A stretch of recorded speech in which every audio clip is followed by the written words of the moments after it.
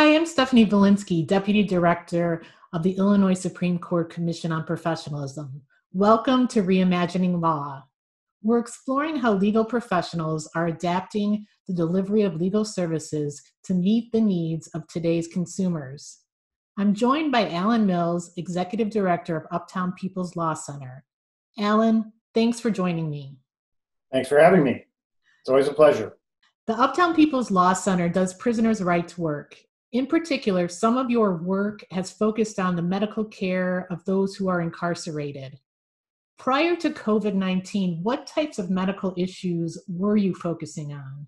So for the last 10 years, we had been litigating or investigating two different, what turned into class action cases, one about mental health care and one about medical care throughout the Illinois Department of Corrections. Both are statewide cases. About 4 years ago, we entered into a consent decree or a settlement agreement in the mental health one, and about a year ago, we entered into a consent decree on the medical care one. What we had found was that the medical care in Illinois provided to its prisoners was abysmal. When we started these cases, Illinois ranked at about 48th among the 50 states as to how much money we spent per prisoner. We've improved that a little bit. So we're now more up about 40 than of the 50, but we're still way down at the bottom of the pile. And it's not just by a little bit. Illinois spent about a fifth of what California spends per prisoner. Granted, California is a more expensive state, but not 5 times more expensive than we are. And as you may remember, California is a state where the United States Supreme Court held a number of years ago that the medical care there was so bad that the only solution was to let people go home. So you can imagine how bad Illinois' medical and mental health care were. Even today, the ratio of medical staff to prisoners in Illinois is way down at the bottom of the stack of all the states. Last stat I saw, we were number 49 of 50 states. Wow. So we have a long ways to go, particularly in the medical care case. In our settlement agreement, it was envisioned to be a 10-year process in order to hire more staff, more qualified staff, put into place the kind of systems you need to actually provide medical care. The most obvious example is Illinois is still a paper-based system. Almost every other corrections and certainly doctors have gone to electronic medical records, not Illinois. So we have a very long way to go. And how has your work changed since COVID-19? Obviously, nature did not give us 10 years to fix the system. Less than a year later, we had a crisis. And we have seen the results of that at Stateville Correctional Center, which is the hardest hit of all of our prisons. Whereas of today, we have 122 prisoners and 75 staff who have tested positive for COVID-19 in that prison. We have 10 prisoners who have died, one of the highest rates of death in the entire country. 50 out of every 1,000 people have, 20 out of every 1,000 people have died. My math is bad. Let me start that over again. Of the 2,000 prisoners, 10 have died. That's among the highest rates anywhere in the country. People are talking more like 20 people out of 100,000 in places like New York as being a horrible number. We've got 10 out of 2,000 dying at Stateville. So you can imagine that means the medical care there was not anywhere near what it needed to be to deal with this kind of crisis. The failures of the existing medical system became quite clear when the governor had to mobilize the Illinois National Guard, not to provide security at Stateville Correctional Center, but to provide medical care. So we now have a dozen or so medics and support personnel from the National Guard supplementing the totally inadequate medical care at Stateville. And in fact, now we saw yesterday the governor talking about using the National Guard at other prisons. Sheridan Correctional Center and Hill Correctional Center both now have a number of positive tests by prisoners, and they also may well need some help. So 3 prisoner rights cases were filed on April 2nd, seeking release of certain prisoners due to the spread of COVID-19. So it's now the end of April. What's happened with these cases? So none of them succeeded in getting any immediate relief through the court system. The 3 cases, one was a traditional Section 1983 civil rights case filed in the federal court here in Chicago, claiming that keeping people who were particularly vulnerable to COVID-19, locked in prisons where they could not be kept safe, was a violation of the Eighth Amendment.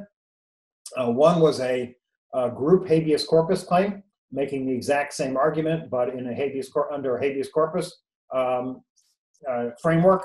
And then the third was a direct action for mandamus to the Illinois Supreme Court, again, asking them to do the same thing. All three asked to order the governor and the Illinois Department of Corrections to speed up the use of mechanisms the legislature had long ago established to allow the release of people who are particularly vulnerable from a prison setting in the ordinary course, but we said in an emergency they should be using them even more than usual.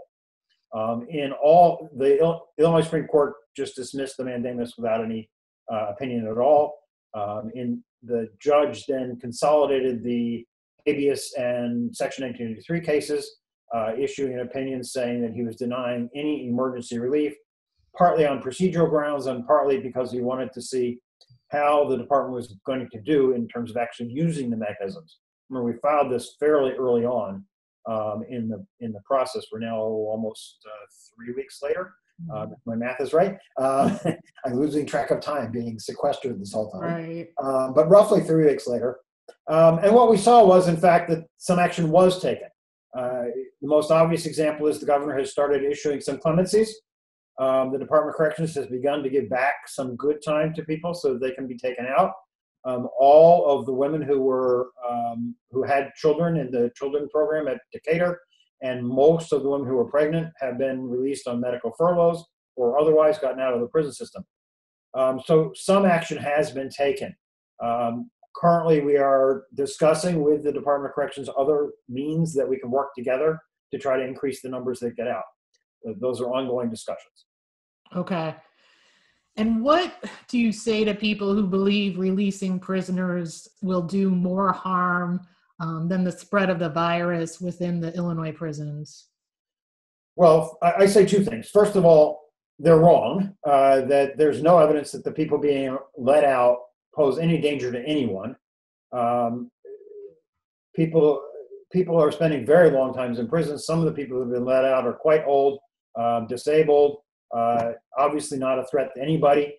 Others were convicted of quite low-level felonies, simple possession of drugs, and again, don't pose any danger to anyone.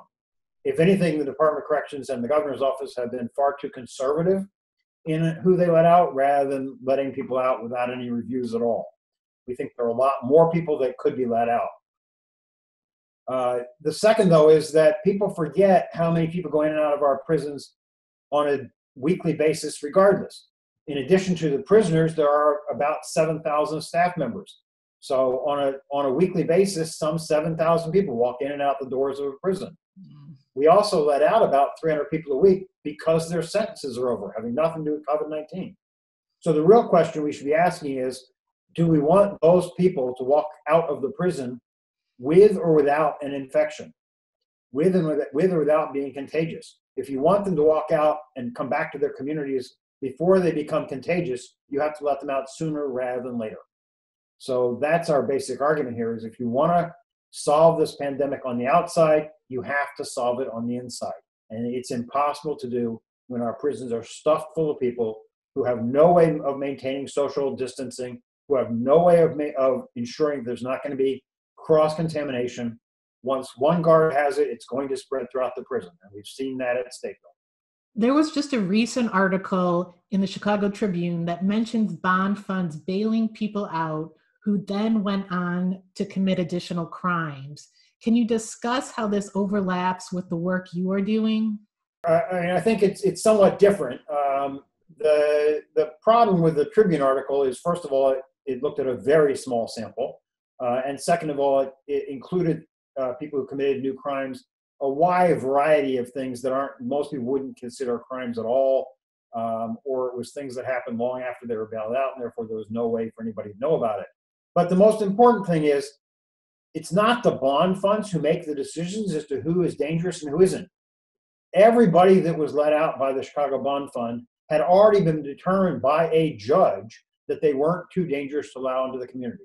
The only reason they were in prison is because they were poor. And that's the only thing that the bond fund did, is get rid of poverty as a reason why people should stay inside. Nobody obviously could be bonded out unless the judge had already set a bond saying, if you have money, you can go home. And therefore they had decided they weren't too dangerous. Anybody who was too dangerous to let out, judges just had a simple solution: don't set a bond at all. And there are a lot of people in Cook County Jail who don't have bonds. But for everybody else, they're only there because they're poor. And at this point, I mean, I talked about Stateville before, but Cook County Jail is far worse off in terms of the spread of COVID-19. At this point, leaving people in Cook County Jail is facing them with a very strong chance of dying, or certainly becoming gravely ill. And to subject someone to that level of risk merely because they are poor makes no sense whatsoever. That is not the way this society is supposed to work. So I've been involved with the Chicago Community Bond Fund since it was founded as a member of its advisory board. I fully support what they've done and think they're doing a great job getting people out. We should not have a dual track criminal justice system where rich people get one system and poor people get another. And that's what they're fighting. So going forward, do you feel like the pandemic will change how medical care is provided to prisoners? I hope so. I hope that this has driven home to the Department of Corrections just how dangerous the failings of the system are, and that it's absolutely imperative to fix them as quickly as possible. Unfortunately, we've gotten a lot of pushback from that, and they've often taken the position that, in fact, they have to slow down fixing the system while they deal with the COVID-19 outbreak.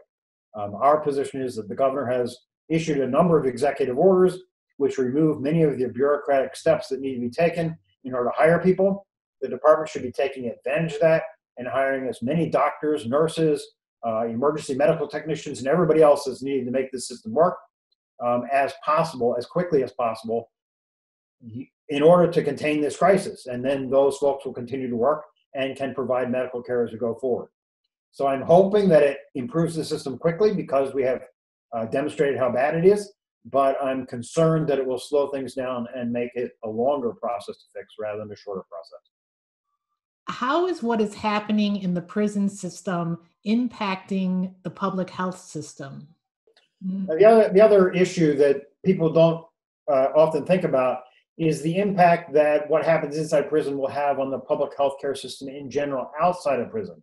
We saw that at Joliet, where once people became very ill at Stateville, they were transferred to emergency rooms and ultimately intensive care units in Joliet, the town, and that quickly filled all of the available beds, meaning that people from the community had no access to health care at all.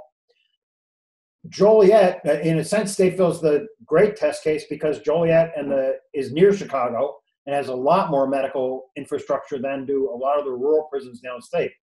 My big fear is Menard Correctional Center, located in Randolph County in the far southern Illinois. If Menard Correctional Center has 2,000 prisoners, should the virus spread throughout that prison and spill over into the community for care, the entire county only has 2 ICU beds. The entire southern 18 counties in Illinois only have 72 intensive care unit beds. So you can imagine all 18 counties quickly filling up the ICU beds should Menard spread like it did at Stateville.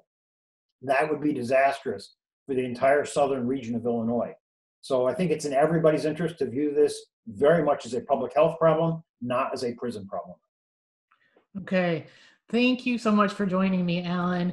And for everyone watching, please go ahead and like and share this video and subscribe to our channel to stay updated on new episodes.